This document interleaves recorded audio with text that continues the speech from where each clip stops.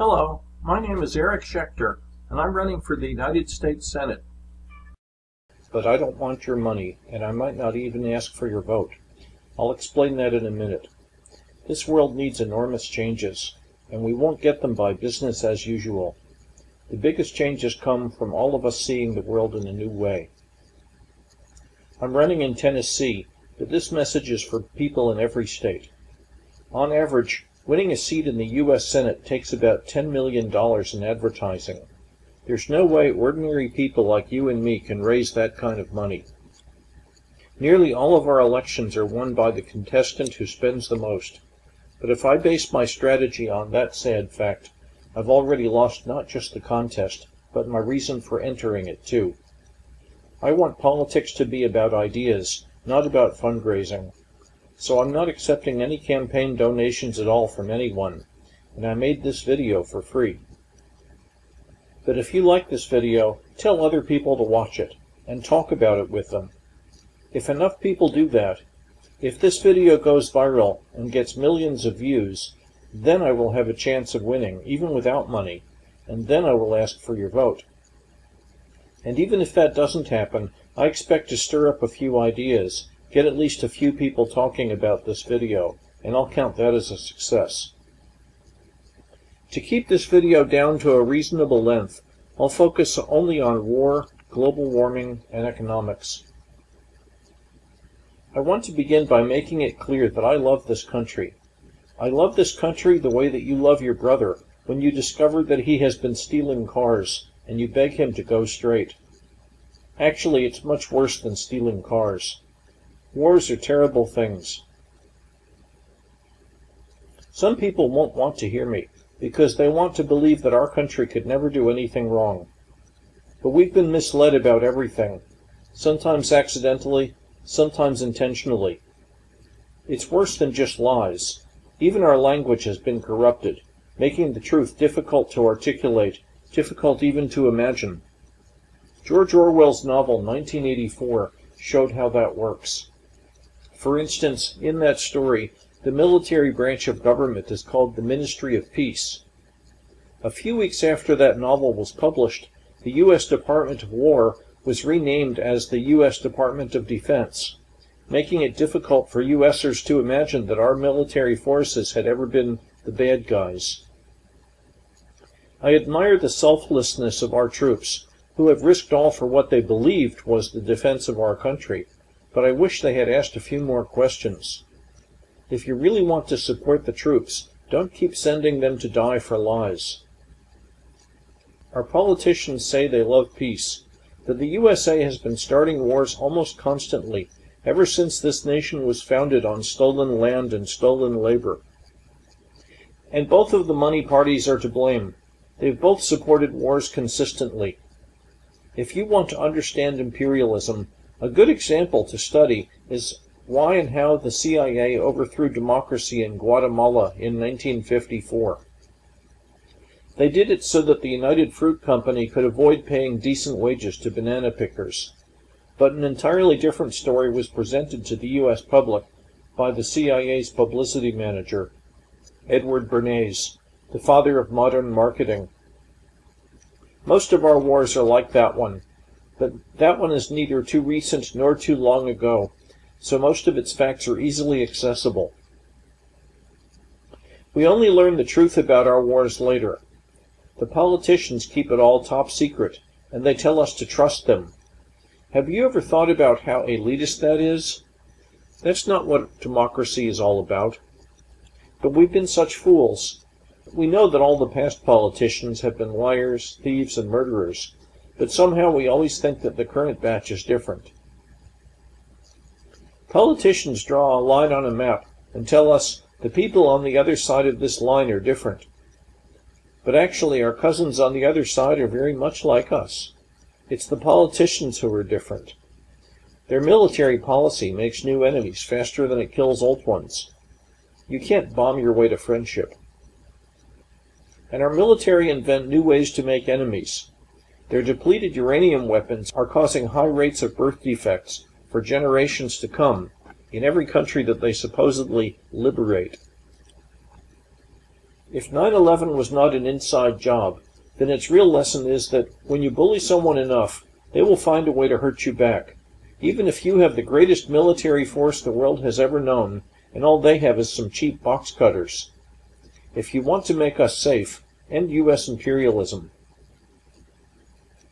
Half a century ago, President Eisenhower was telling us the truth when he said that we should beware of companies that profit from war. Do you realize that half your tax dollar goes to the military? If you want to fix the economy, that's a good place to start. But that won't be easy, because most members of Congress receive large campaign donations from military contractors. We ought to nationalize the defense industry, that is, take it out of the private sector and remove its profit incentive. Okay, that's enough about wars. Next I want to talk about global warming. It's worse than most people believe.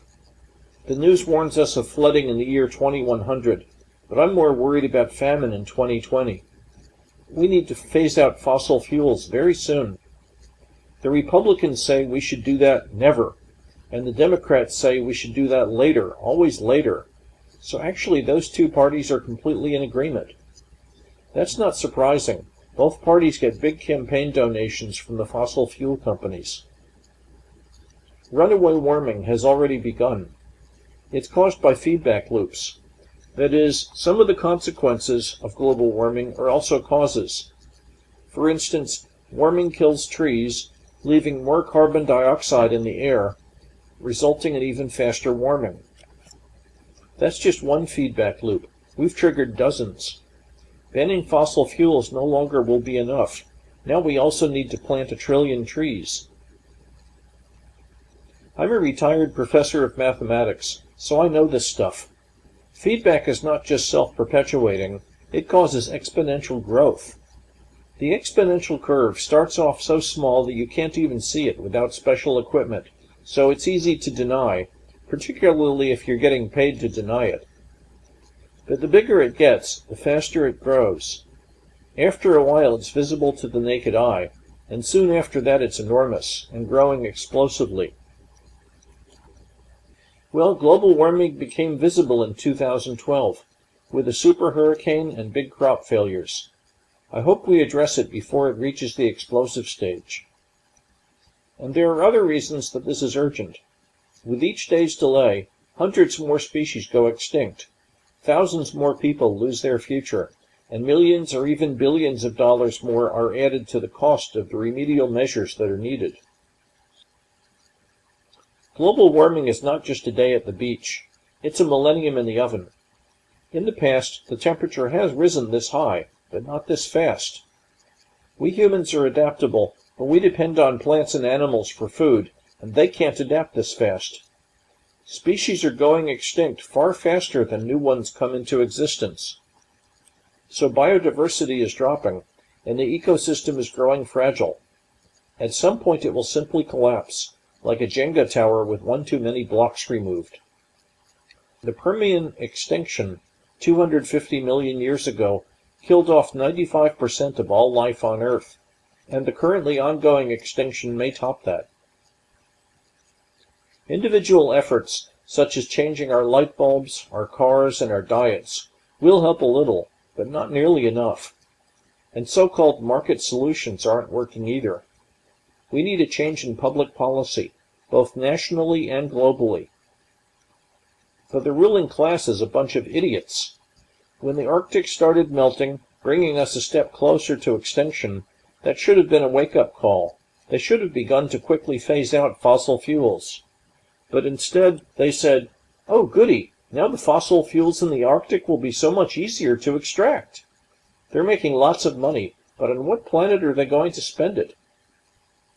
Still, it's not entirely their fault.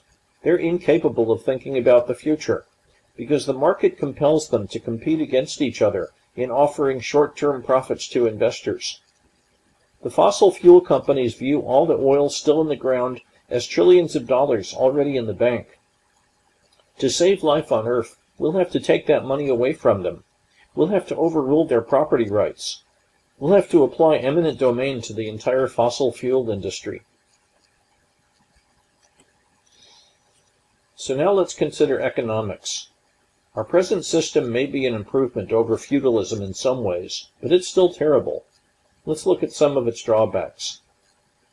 First of all, our workplaces are organized to benefit their owners, not the workers or society. And so our jobs are unsatisfying and unpleasant, and most of us would quit in a minute if we didn't need the paycheck. And when a machine starts doing your job, you don't get a paid vacation, you get laid off. Our jobs are not truly voluntary. The so-called voluntary army is made up of people who couldn't find a good job. That's what's called a poverty draft. And who would choose to be a migrant farm worker? Jobs don't have to be this way. If they were organized for the good of society, we could share all the benefits of automation. We could have 100% employment, good working conditions, a comfortably high wage, a short work week, and retirement at age 55. And we could all have jobs in which we feel useful and appreciated, like the nurse and the firefighter, not just cogs in the fast food machine. Our current allocation of jobs is like our current allocation of everything else. It's through the market. And we've been told that the market is the fount of all progress, but we've been misled. We've been told that the market encourages creativity, but our basic research comes from university labs and military labs, not from profit. Really, the only creativity coming from the market is deceptive advertising. We've been told that the market rewards the industrious and punishes the lazy, but actually it only rewards the well-born, the few who control the market. It exploits everyone else. The board game Monopoly shows how this works. Any market transaction favors whoever's in the better bargaining position, and so the market increases inequality and concentrates wealth into few hands. We end up with a few people owning almost everything. Wealth distribution in the USA has become enormously skewed, far more than most USers realize. Economist Robert Reich released a film about that in September 2013. An anonymous filmmaker calling himself Politizani released a 6-minute video about that in November 2012, and it quickly went viral. At present it has over 8 million views on YouTube. I'm including a link to it here. But our real inequality is far greater than Reich and Politizani have described. The bare necessities of life take up all of the income of the poor and nearly all of the income of the middle class. When you subtract off necessities, what's left is discretionary income, and most of us have very little of that. And that is what determines how much freedom and power you have.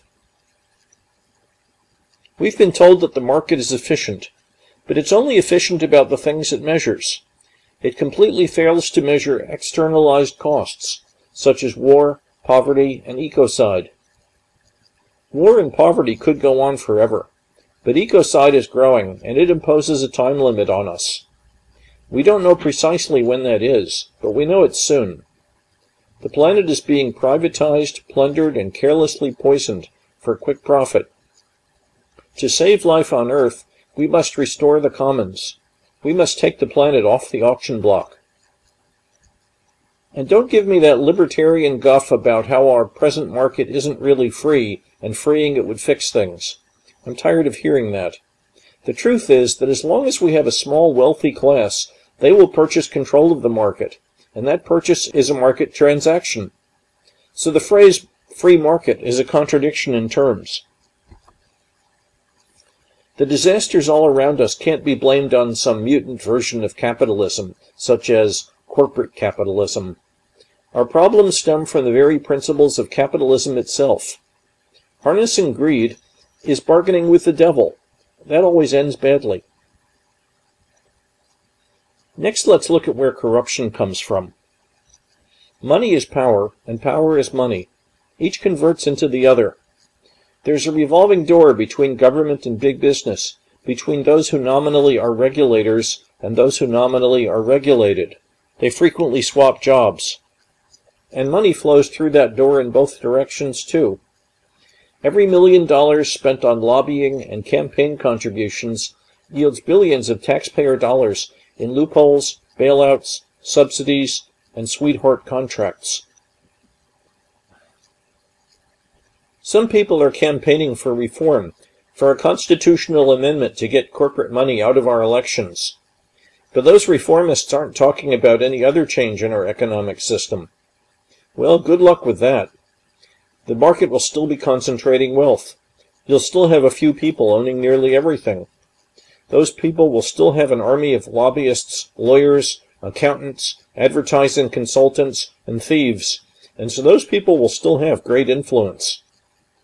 Those people will still buy off new regulators or find other routes around the new regulations.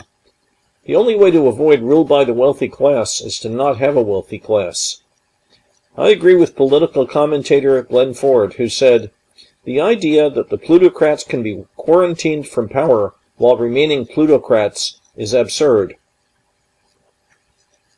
Let's consider the psychology of power.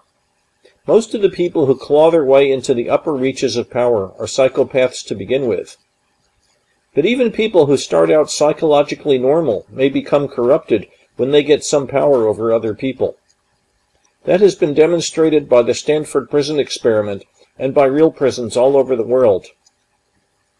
And by the way, the USA, which calls itself the land of the free, has a higher percentage of its population in prison than any other nation. And now our prisons are being operated for profit, and they have an incentive to imprison more people. Does that tell you how sick our economic system is, and how sick it is making our culture? People with power invent justifications for their power. They begin to believe that they are wise, and that the people they rule are lazy or dirty or in some way less deserving. The powerful begin to believe that their goals are noble, and that the ends justify the means. Any means whatsoever. And so power corrupts, regardless of whether it arises through the market empowering a few plutocrats, or through revolution empowering a dictator, or through indirect democracy empowering a few representatives. Even aside from corruption, a few people can't be competent to run a nation or a world. Those few people can't possibly know enough about what is going on. And so their policies become based on oversimplifications, which harden into inflexible dogma. I don't have a blueprint for how the world should be run. I think we need to figure that out together. Representative democracy isn't working. Perhaps we'd be better off with direct democracy. Instead of hierarchy, we could coordinate our activities through peer-to-peer networking. Something like Facebook, but without the advertisements and the National Security Agency. We need a leaderless revolution. Or more precisely, we all need to be leaders. I like the slogan of the Odonians. We have come not to take power, but to end power. The first step is for us to talk about it with each other. Even democracy is less than ideal. Democracy means that the majority rules and the minority obeys. That's certainly unpleasant for the minority. And that may even be unwise for the majority, if we're ill-informed, which indeed most of us have been. It would be so much better if we talked things out until we reached understanding and consensus. But that would require that we care about one another and really listen to one another. That would be an enormous change.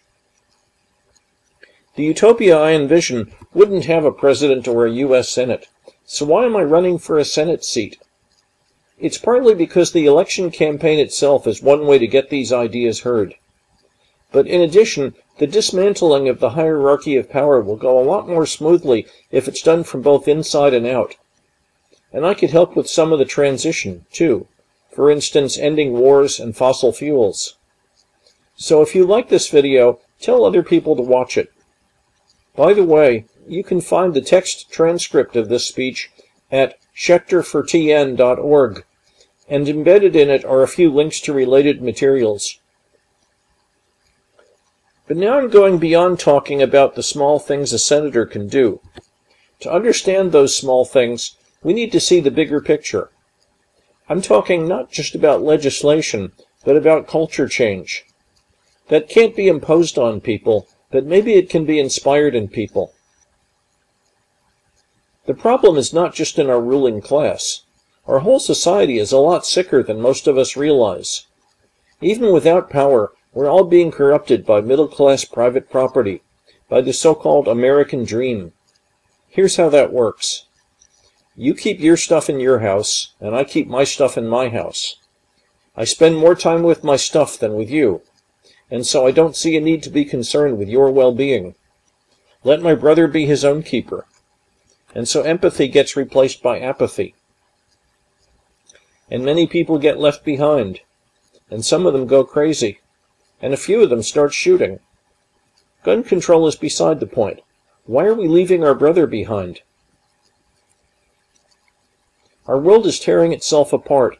It can't continue this way much longer. Great changes of some sort are coming. What sort they will be depends on what ideas we choose to spread now. I've explained that private property creates terrible problems. The alternative to private property is sharing, caring, and cooperating. Admittedly, that would be an enormous change. You might say it would be a change of biblical proportions, but in fact, the institution of private property is older than the Bible. We began living separately 10,000 years ago. But for 100,000 years before that, we shared everything of importance. That's still in our nature, and we need to rediscover it. Nothing less will save us from extinction. Nothing more is needed to guide us to utopia.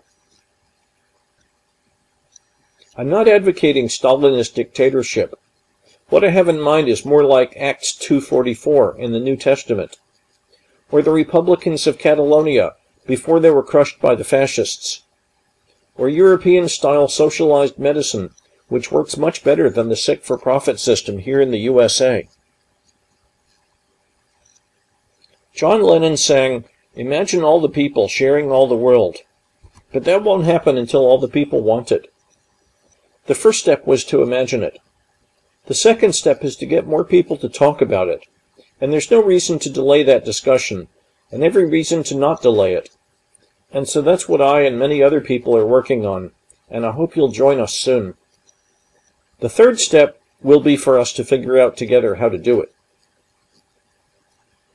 Some things can't be done gradually. You can't be partly pregnant.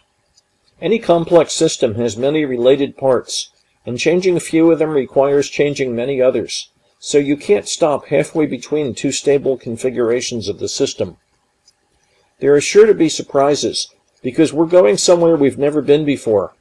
We have no map and only our hearts for a compass. The old world is dying. Come with us to the new world that is being born. We can't get there without you. Peace and be well.